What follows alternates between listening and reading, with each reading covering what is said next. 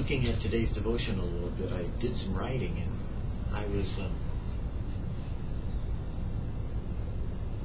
I'm being overwhelmed by a great sense, and that's the best way to put it, of God.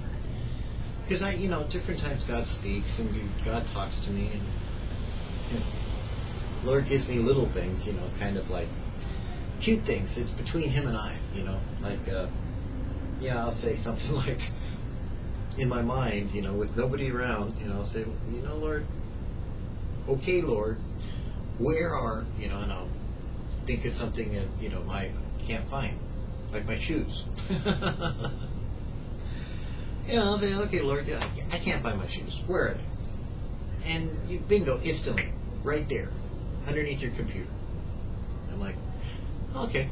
And I trust that it's the Lord talking to me, and I've always said that, because the first time that it happened, I thought maybe it's my thoughts, so when I tried that before, it didn't work, and then later on in life, through the years, this doesn't happen like overnight, so don't get me wrong. I'm not trying to say some things coincidentally, or that your mind suddenly goes into hyperdrive and you make the right connections or something. But no, I'm talking about a genuine, personal communication with God. And I don't mean that's the only way He talks to me. Sometimes He talks direct, audibly. But sometimes He talks just that way, inside my heart, in a still small way, inside my mind even. And those times are usually just the dumb things that God and I have together. I call them dumb. God calls them personal. They're intimate and real. Or like I'll say something about, I've gone high and low looking for my glasses. I mean, just most men know what that's like. You look for your glasses, it just drives you nuts. You can't find them, Lord. Where are they? You kind of take them off your head. No, I'm kidding. But no, and I'll go.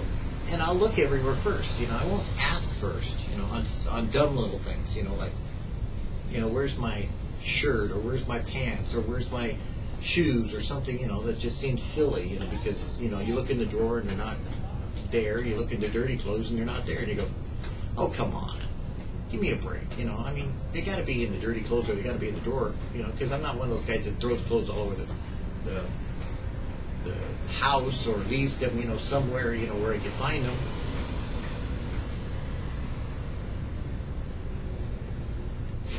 Are you one of those guys? Oh man, your wife is putting up with you, isn't she? Come on now, guys, get a grip. Put your clothes away, or join the military. They'll teach you how. Anyways, but the point is that when I lose something, God has this little kind of quirky way of Him and I, at some point in time, I'll give up. I give up, man. Where is it? And then God will say, well, go look in the car. I'll go look in the car. Well, He won't even say go look in the car. It'll come to me in the car. I mean, I know when it's God's voice. It's very directive. It's not real. There's no, question about if or. I mean, it just is. That's why I go there fully expecting to find them. There they are. Oh, thanks, Lord. And I always just give it that way. Thanks, God. And I've had to live my life that way because, well, my life has been pretty challenging. I mean, let me, before I start this, video and VidDevo, say something to those that experience, normal life. I'm happy for you. I mean, I really am. God bless you. And I pray for people like you that, you go through life. You went through, the normal process of having a family that prayed for you or, cared for you, and you got saved and you grew up in the Lord, and then you were the child of, one of those parents that were godly, and you grew up in the Lord, and you went on and you're ministering and you're doing the things, and, your life is going, and, you got children and they're going to school and they went to universities and they went to colleges and they did all these things, and, on and on and on and on. And, your life has been abundantly blessed, and you're an obvious witness and testimony of your life of abundancy, and God has blessed you, and you've had your trials and tribulations, and you've gone through your things, and you teach people, and you have learned from all those experiences. God bless you. God keep you. God make His face to shine upon you. I'm thrilled. I like finding people like you, It wasn't so with me, And so, when I look at my life as a Christian, that after I got saved, all hell broke loose. I always say, it's kind of weird, Lord. why did you do these things? You know, I mean, I used to say that in my early days as a Christian, but I quit doing that after about 10 years of my life, because it's kind of like, I don't know why. And then after about 20 years as a Christian, I went, I know why. Then after about 30 years as a Christian, I said, thank you. And now, after 40 years, I thank God for what I went through. Oh, thank you, Lord. I'm so glad you took me through all that. You know, because I have experiences that maybe, you know, maybe you didn't go through. Maybe you didn't experience. Maybe you shouldn't experience them, you know, God knows. But no, not just that, but I would not, when I look back over my life, give up or change anything in my life. I mean, there have been times, I mean, I've gone to death's door, you know, and that's not a fun place to be, you know. I mean, you know, you think you know what you're going to react like when you finally face death. You don't know until you're there. And you don't know how the Holy Spirit may use that at that point in time in your life. You may face death when you were young, you know, and now when you're old, you have a different fear of dying. Or if you have a fear of dying. I don't have a fear of dying. I'm like, let's get out of here, man. I'm ready. Check out. You know, I've checked around. I'm checking out because I've already checked in, you know, and so I want out. I'm ready, baby. Let's go home. But, you know, for some of you, yeah, you know, you got things you cling to. You know, you got children, or you got, you know, grandchildren, or you got, you know, possessions, or, you know, you want to see, you got obsessions, and you want to see who's going to win the Super Bowl, you know, or who's going to, you know, win the baseball tournament or league or whatever. But, you know, I mean, I get it. You know, I mean, there are things that some people want to see, you know. And I remember when I was younger, I kind of got a handle on, you know, when the Lord would probably return, and it was going to be farther down the road, you know. And I went, oh, yeah. You know, and then I said, well, that means that, you know, I got to deal with life, you know. And I was kind of like, you know, and life kind of like, you know, beat the snot out of me.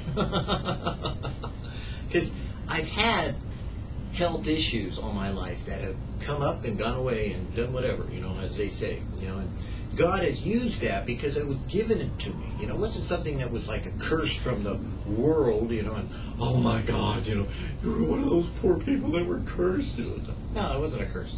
It was a blessing. I mean, and God's used it in such a miraculous way that I thank God for it. Crohn's disease, you know, it's just something that, you know, really, you know, and I got slicked, clenched, you know, and it made me who I am. And I don't know about you, I like who I am. You know, I like more so who He's making me to be. But, you know, I like who I am. You know, I mean, I'm content with the content of what God has done in my life, with the portent of how He used my life in the ways that He did, at the moments that He did. Radical, yeah, you know, I mean, pretty left field in a lot of things. Now, was I a puritanical radical, like, you know, maybe John the Baptist? Heck no, man, I wasn't no ascetic, you know, I mean, I'd sin just as easily as the other ones. Call me Elijah, man of like passions, you know. Well, 1 minute, you know, passionate, next minute, like, oh, you know, you're blowing it. Or David, you know, ooh, yeah, look at that woman. Woo, you know. Don't look. Stop before you leap. No, look before you leap. Don't look. Don't even leap. Don't think about it. Go somewhere else. Trust me. But the point being is this. What always, in all ways, gets me, what's got me, what holds me, what keeps me is Jesus. You know, there's just such a peace, but more than that, such a reality to knowing God, that if you go the extra mile, if you're willing to be the Abraham, I mean, don't tell me you're Abraham unless you really have taken a child up on an altar and, you know, began to kill them. Don't tell me symbolically that you can somehow metaphorically, by a way of a symbolic gesture, do something as radical and extreme as Abraham did. Until you've been there, you don't know what you're talking about. You know, until you give up your prized possession. I was taught early on in Calvary, Costa Mesa, by a radical teacher. You know, he kind of screwed me up. And I blame Romaine for everything. Romaine screwed me up. He's dead, so I can blame him. You know, but Romaine said something once. I'm pretty sure it was Romaine. about you give your best, or don't. Well, it was Romanian. Now that I think about the rest of it, he says, "Give your best, or don't give it all." It was like, what? He'd say, or give it all, or don't give. Like, what? Like, what? And I did. There were times where maybe I should have. Maybe I should have prayed first. But kind of had these, neat things, that was wonderful about him. The man had wisdom beyond his years. Okay, maybe he had wisdom from his years. But he was who he was, And so he would say, something like that, and say, like, give your best or don't give it all, Chuck had a teaching something about, when he was going through the Old Testament, teaching about that, if you have something that's your best, you give that. You don't give, and you keep the second best. You give what, your best was. And it was like, I used to take what I loved the most. And there was another teaching Chuck had that, if it didn't cost you something, it wasn't worth giving. And so, there was another teacher at the time. I can't think of who it was that probably taught this. I'm trying to think of the styles of everybody in those days. And it was about sacrificial giving, but I can't remember who it might have been. Anyways, the point being was that what you love the most, you give, and it was like, oh, wow, and I used to do that. If I had some cherished, precious little thing that I'd gotten really attached to, I give it to the Lord. Or I give it away, Lord say, somebody say, they like that. I say, oh, here, you take it. And I did that with my Bibles for a long time. It was like, no, my favorite Bible, Lord. And somebody didn't have one, and, I'd give up my study Bible that I couldn't afford to buy.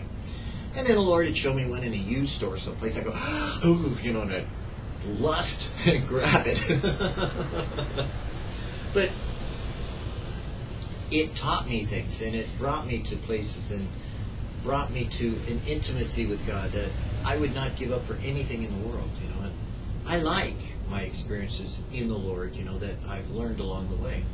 Just like I can bless those who haven't experienced, like suffering in the way that maybe, I've gone through some of those, months in the hospital, where you're, like dying, and, not so good. And nobody's there, so hey, really not so good. Nobody's visiting. Oh, really not so good. Even though they say they would, well, okay. Lord, could you please send somebody?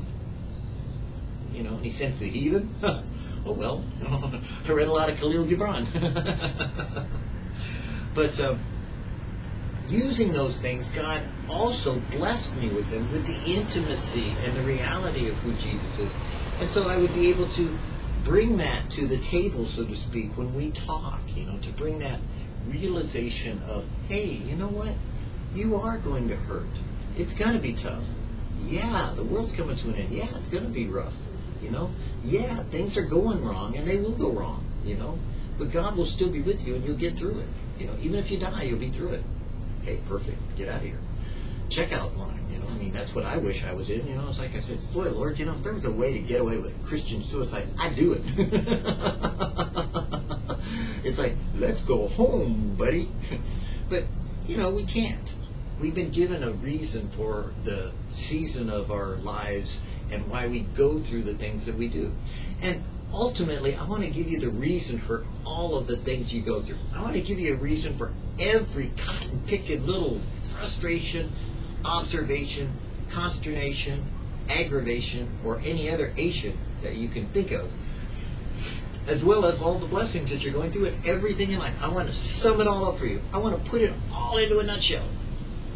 And there were squirrels out this morning playing with nutshells, by the way. So that wasn't just like, some kind of like inspiration. No, it was a graphic, example of God working in my life today to bring to home that which He is trying to tell us in a nutshell. And I'm not being squirrely. Much. But everything in your life is to bring you to the intimacy of God in your life. Everything. Everything. Everything. 3 times, Father, Son, Holy Spirit. No, everything in your life. All things, not just work together for good to those that love the Lord and are called according to His purpose. It's not just working for good. It's working in your life to bring your life to knowing God. Period. Absolute. Bottom line. You want to know what the purpose of God is in your life. It's to know Him. Period. You know, the angels know Him, you know, and some of them fail, but to know Him, to put it bluntly, is like the old song said, is to love Him. Because in order for a sinful person like us to get to know Him, we have to get to be or somehow experience Jesus in a personal and intimate way. So the only way to get to know God is through Jesus. So as you begin to grow in your relationship with God in some way, whether circumstantial, whether long distance, whether intimate, whether real, whether far away, whether moving forward or back or sideways or dipping or slipping, you know, or kind of, you know, rising to the mountaintop or falling down in the valley, or just kind of like, you know, winging it, you know, and bringing it, you know, and kind of like faking it till you make it, or whatever it may be that you're doing as far as grace is concerned. Boy, don't that cover all the Christians. Even then, you know, Roman used to call them like little slippery fishes, you know. You're like going upstream or you're going downstream, you know, because there ain't no 2 ways about it. Yeah, but, you know, you learn about grace, you know, after a while. You know, even Romaine kind of like tempered some things in a way, sort of, kind of, maybe, okay, maybe not. But, you know, I mean, it's true. You know, he used to say that, you know, Christians, born-again Christians were like, you know, trout, you know, kind of like slippery fishes, you know. God's got you and you're just kind of trying to get out of His hands, you know. It's like, you're always, you know, never know where you're going, you know, you're like a little fish going upstream. You know, if you've ever seen, for me, you know, I was in Alaska, so I used to see rainbow trout, you know, or trout, salmon, I should say. Seen salmon going upstream, especially king salmon. But I've seen salmon that were like this tall and the water this tall. And it's kind of funny, when the water's shallower than the tallest fish, you know, he's like, you know, and they're forcing it. I mean, they got some muscles. You think you're tough and rough? Oh man, check out them salmon. They're rotting as they're going upstream, you know. So they got to hurry because they got rotting flesh, just like you. And your flesh is rotting, and you're carrying on. Salmon work perfectly for a good analogy if you really know about salmon, but we won't go there. So, well, actually, we will one of these days. I should give a massive teaching on salmon. You know what? That's a good way. Okay, we'll do it. Yeah. It's coming sooner or later. Maybe sooner than later. But you know, salmon, you know, are an interesting fish. You know, and I had the chance to catch my first king salmon by sticking my thumb in his gill, but that's a long story. You know, just picking him up. You know, and you know, about I don't know. This isn't a fish story. It was about this big, and it was about that big, and it was heavy. You know, and I picked him up with my thumb. Unbelievable. It was in a tidal pool in Ketchikan. First fish I ever caught. Amazing, you know. It's like I couldn't catch a fish for the life of me, and yet here God gives me one. You know, and I just stick my thumb in and pick him up. Carried him all the way down to my sister's house to find out what it was. The king salmon. Oh, cool. You know, we ate him. Good stuff, Maynard. You know, loved Ketchikan, loved Alaska. You know, still wish I was there sometimes. But hey, God brought me here. So, the point of your entire life's existence is always going to be reflected back into these simple words that I'm trying to tell you right now. It's to know Jesus. So, look around, get a grip, get a handle on it. Everything that's happening to you, with you, around you, and for you is about knowing Jesus. That's the bottom line. So you can either get with the program or don't. I don't really care how much you force the issue in going off on some tangent, you know, spending time in some other way. I've done that. Hey, you could try it. Take a little turn to the left. You know, we used to sing a love song, you know, and see what that road has to offer you. Good luck. You know, and as Christians, you have grace. I mean, don't get me wrong. I have seen pastors even in ministry, leading churches, take a little turn to the left, you know, and do their own little thing, you know. And hey, ministries have to learn too, and pastors have to learn. Pastors are people. Don't think that pastors don't make mistakes. God knows they do. I mean, I've helped to, you know, I don't like to say raise them up, but, you know, I've been involved in ministries where God was using me into being there for their foibles to pick up some of the pieces of what the devastation is that's around them at times. You know, that's no fun, you know, because people get stomped on and get hurt feelings and get all kinds of things that happen. But the reality is, hey, we're all learning, all of us. Pastor, preacher, teacher, priest, minister, reverend, man of God, man with God, woman with God, children. We're all learning, and God can use anyone at any point in time. I mean, quite frankly, because, if you're not getting the message, he'll go use a donkey. And if you're not, the donkey can't speak, then guess what? The rocks will cry out. Just was thinking about that. I laughed about this pastor, I love this pastor because, it's like, well, I should say, it's not just this pastor. I love anyone that really says the same thing. I mean, when I know that, it's like somebody that God wants me to be around, they usually say things in a better way than what I say, because I've said that, I said, hey, look, I don't know how to tell you this, but I love creation because even the rocks will cry out and the trees are going to clap their hands, and you're going to find out that there's more to these plant kingdom than, just plants. Because even when they did scientific studies, they hooked up electrodes to the plant, I could cut this tomato plant and this carnation will react to that. And it ain't vibration. So how did they react? Ooh, wait till some plant gets a hold of you, and starts talking to you in the millennium and says, hey, remember what you did to me? Remember when you were cutting my hair? The grass. I didn't like it. Kidding. Might not be that extreme, but hey, there's a certain amount of reality to that. And that's what God wants to bring to us today. That's what God wants to speak to you today. That's what God wants to do with you today. He wants you to know Him in a more personal way than you ever have before today.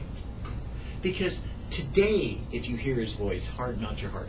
And His voice has gone out and is going out to you today. Even as you're listening to this today, God is speaking to you. He's wanting you to know Him. He's wanting you to understand Him. He's wanting you to seek Him. He's wanting you to follow Him. He's wanting you to desire Him more than you desire life itself. Because He wants you to have an intimacy that goes beyond the reality of this life. He wants you to know what it means to seek first the kingdom of God and His righteousness. Because it's not just the kingdom part, but the person in the kingdom that you're going to realize, because when you're in the kingdom, the only thing you can see there is God. He dominates. Yeah. He's center stage. Oh yeah. You take a look at heaven and you go, whoa, what's there in the center? Or you should. I don't like to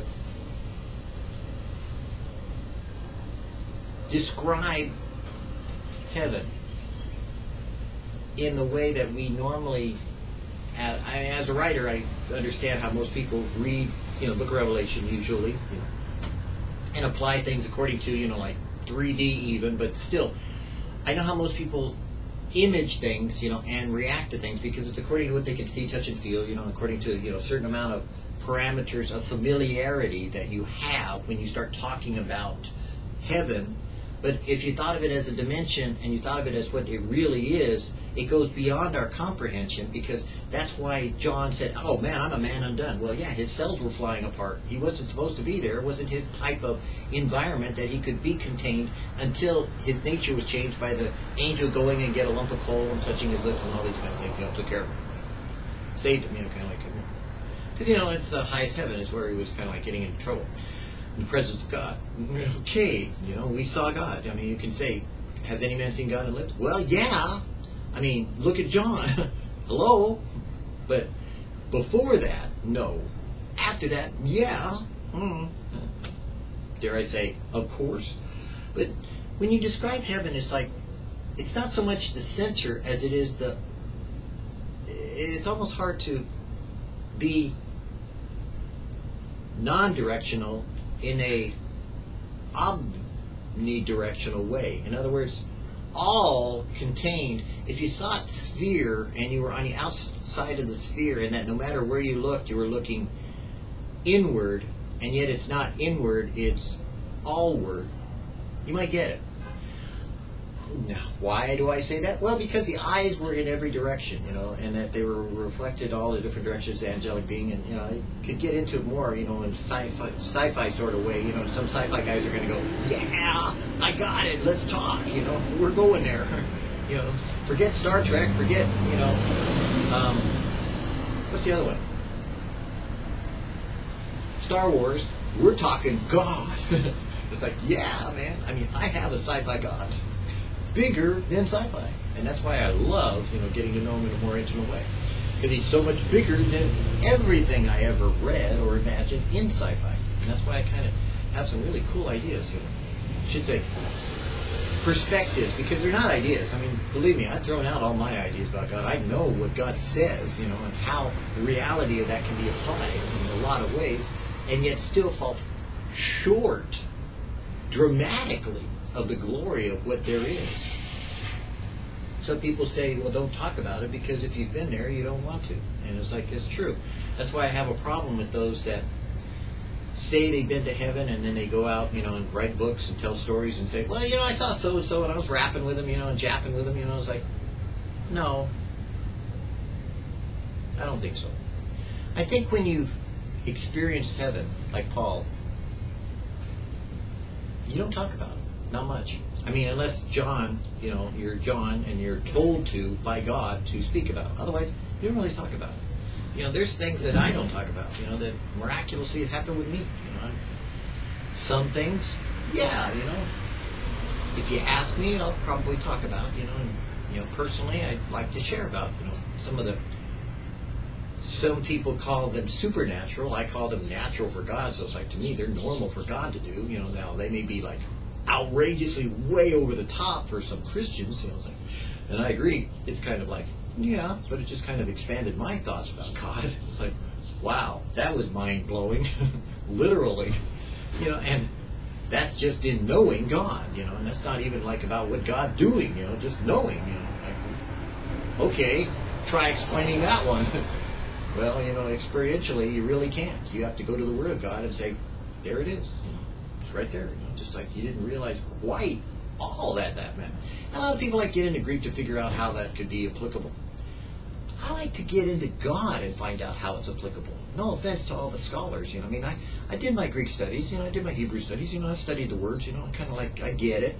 I got the shtick. I don't think we always got it, but, you know, I understand within the parameters of when they're studying within a certain dogmatic and doctrinal way that they need to have these differentiations of the applications of the word within how they are specifically itemizing them within the reality of what they understand within their limited knowledge and base that they're using at that point in time in order to make differentiation between the word selection and usage of that within the parameters that the Word of God exists and is for that person reading it at the moment that they're reading it.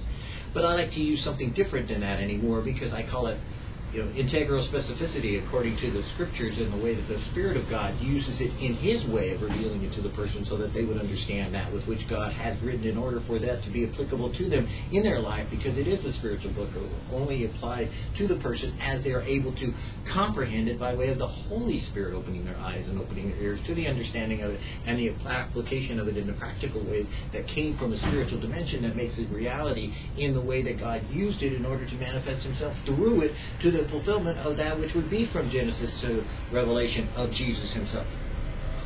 You got that?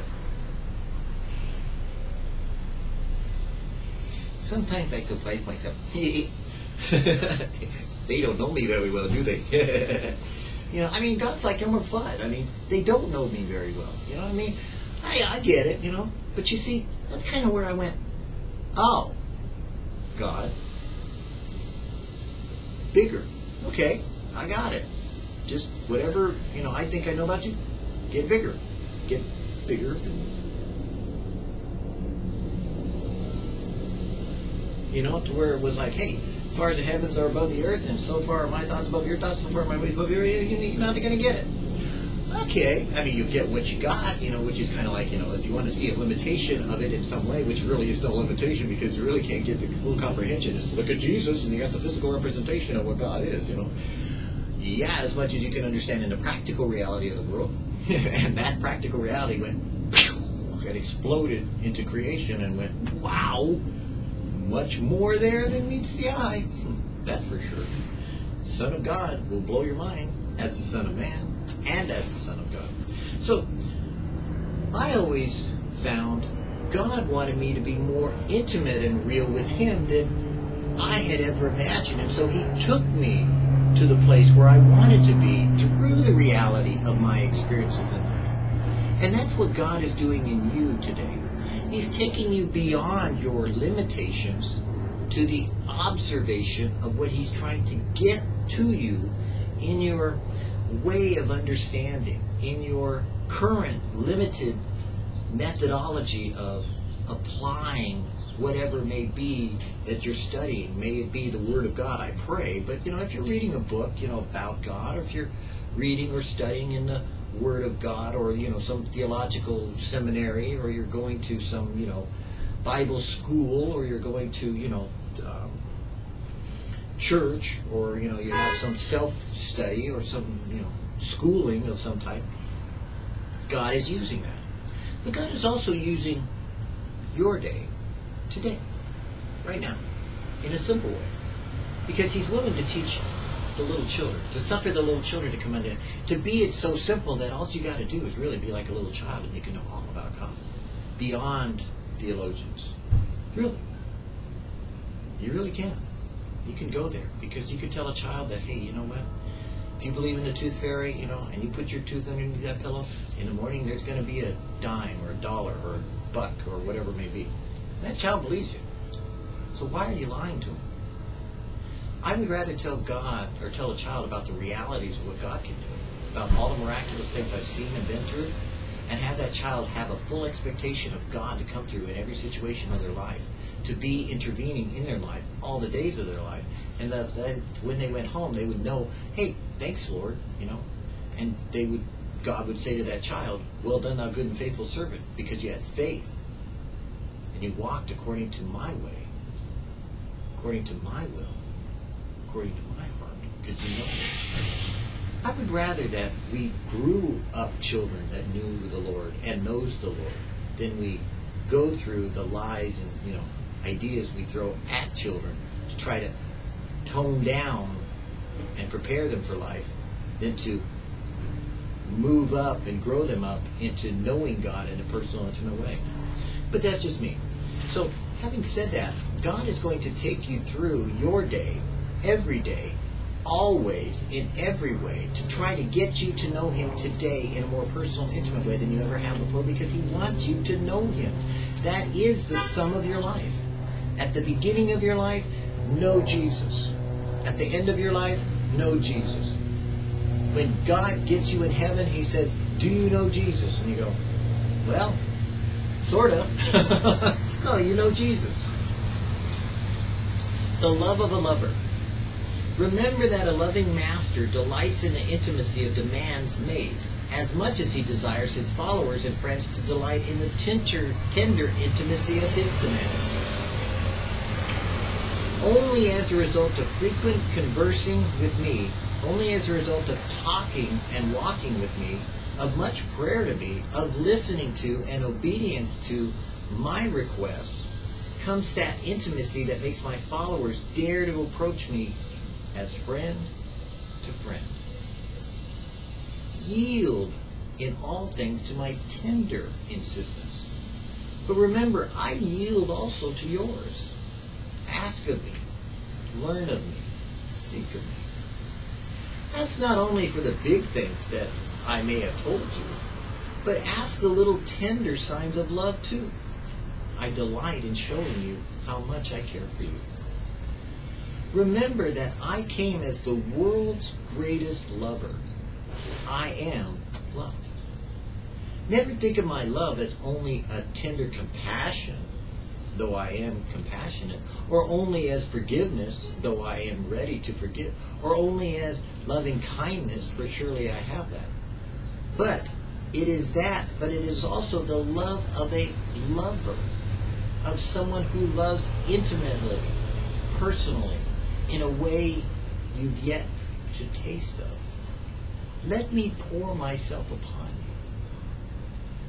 A lover who shows his love by countless words, constant thoughts, deeds, and things with which I will bring to you daily when you meet with me as one who loves you.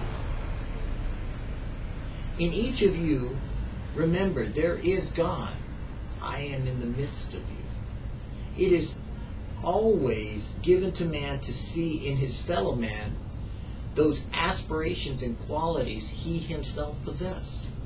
So only I, being really God, can recognize the part of God that I am in you, for I see myself in you. Remember this too, in your relationship to others, to see I in them and they have me in them. Bless them, for you bless me. Love them, and you love me. Be merciful to them, and you have mercy upon me. Forgive them, and you forgive them. Your motives and aspirations can only be understood by those who have attained the same spiritual level. Why you do what you do will always be misunderstood, unless they are doing it too. So do not vainly, foolishly expect from others comprehension or understanding, unless they are loving me as I am loving you. Do not misjudge them for not giving you that with which I have given you. Yours is a foreign language to them. Yours is an intimacy that only you and I know. Share that and grow. Be that and live. Enjoy that and follow me, the lover of your soul.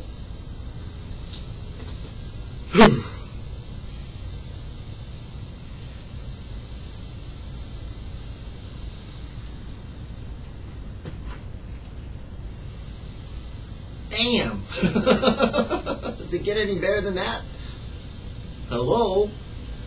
Go, do, be. That's what I want to say. What can you say to that? To God be the glory, great things he has done. He has loved me. And that's the best thing I can say. Jesus loves me, this I know. It's not just the Bible that tells me so. I can feel it in my toes. Jesus loves me, this I know. Jesus loves you, yeah, you know it's true. The Son of God, you know he died for you. He rose again and will take you home too. Jesus loves you, you know it's true. I don't remember the song really, but I'll make it up and wing it as I go. Because, you know, that's what it's all about. Love and being loved. And you know what else?